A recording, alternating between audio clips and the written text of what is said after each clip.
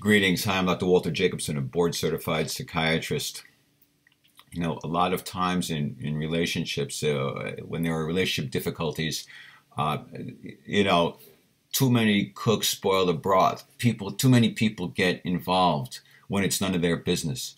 You know, like, so person A is mad at person B. So instead of saying to person B, I'm mad at you, person A tells person C, I'm mad at person B. Then person C then goes to person B and says, oh, A is mad at you. Then they start to discuss all of that. So people are brought in as middlemen. Rather than having direct communication with those people who are annoying you, we gossip, we talk about them behind their back, and we complain about them to other people. Those other people, they indulge it, they cooperate with it.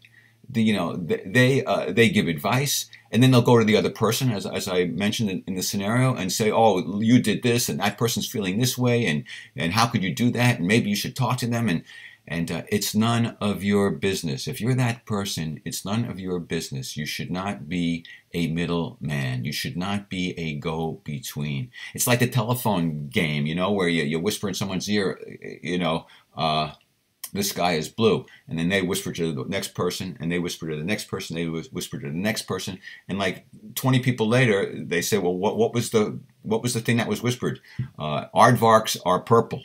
It's unbelievable. So so it's not good to be a middleman, be a go-between, indulge rumor or gossip, etc. Stay out of it. Stay out of it. If somebody comes to you and says, yeah, I'm really mad at so-and-so, what you should say is, I understand, I can appreciate that, but this is none of my business. This has nothing to do with me. I mean, if you want to vent, that's fine, but you need to talk to the person. I'm not going to talk to that person.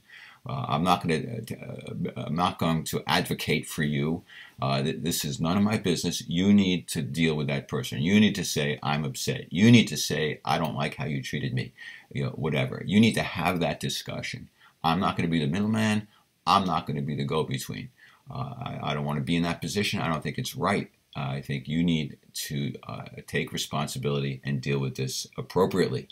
So that's what I encourage you to do. Don't be a middleman when people ask you to get involved, to speak for them to other people. No, you need to do it. It's not my job. It's your job. I'll be supportive, but I do not want to be a middleman and a go-between. It's really important that you not do that. It's none of your business. And this is so true on so many levels. That people oftentimes just need to stick their 2 cents in, make a big stink out of something when it's none of their business. Certainly, if you're seeing somebody being bullied, that's your business. We all have to, watch out for each other. So if you see something that's wrong, okay.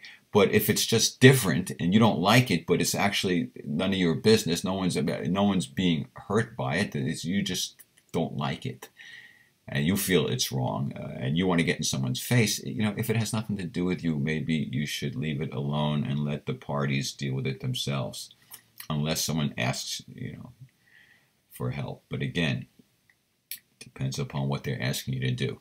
In most cases, you need to be supportive, and if you can assist in certain ways, that's fine. But being a middleman, being the go-between, bad idea. Let people work things out between themselves without your involvement. In a way, you are meddling and adding to the problem. All right, that's it. Take care. Peace be with you. See you next time.